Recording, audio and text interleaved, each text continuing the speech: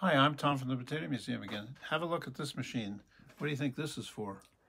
Looks like Pretty a formidable. Yeah, alligator. It does. Ready to grab you by the hoo-ha. Okay, we're going to talk about that in a minute. I guess not.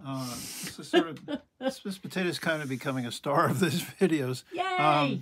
This is called a Russet Burbank potato. We're going to get to talk about that. But notice, by the way, that potatoes have eyes where there's going to sprout a bud.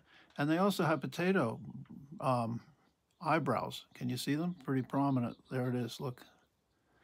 Well, so this is a Russet Burbank potato, and it's named by the breeder, named after the breeder of the Russet Burbank potato. These kind of potatoes are very important to the Idaho, made Idaho famous. They're good for making French fries and the baked potato.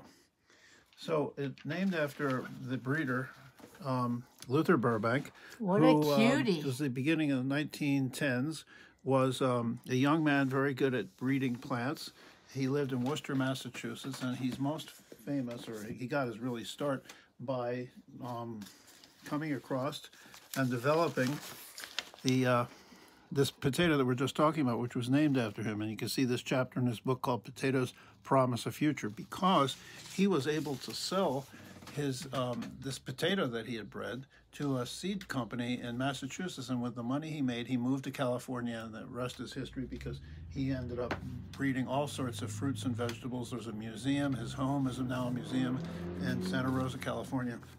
We have lots of books about him. This is his biography, Harvest of the Years, and this is what he looked like in later life. Luther Burbank. He's not bad. A very famous person in the history of plant breeding, especially in potatoes.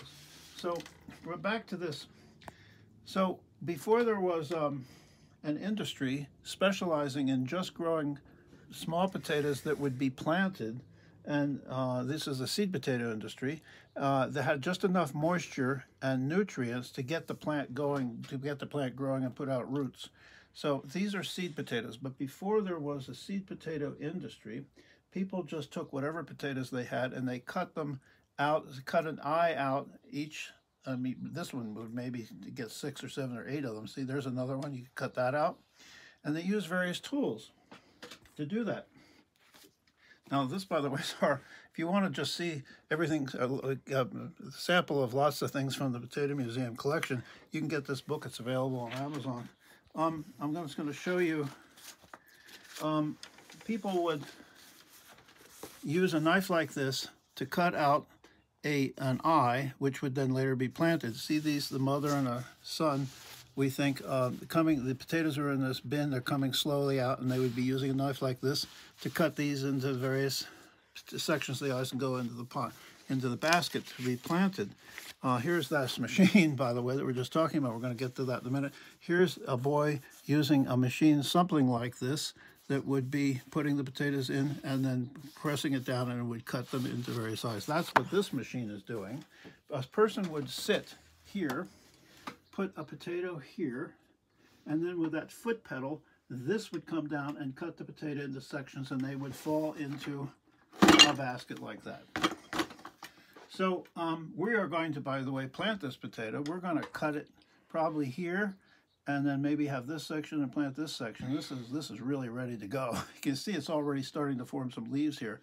We're going to, after we cut it, we're going to let it sit for 2 days so that it kind of heal that base that's been cut, so that it won't get any infections and stuff like that after we plant it. So that's where we are. I want to show you one other thing. A much more industrialized, people don't use these anymore, by the way, again, because there's a seed potato industry. But you can see this guy, he puts the potatoes on here, pushes the pedal down, and this comes and cuts them. And the results he's going to show you here. See all of these potatoes that he has on the board, they've all been cut into small sections which can then be planted. This again was in the 20s and 30s, long just before the time of the seed potato industry got started. So that's all from now. Thanks for joining us. We'll see you again next time.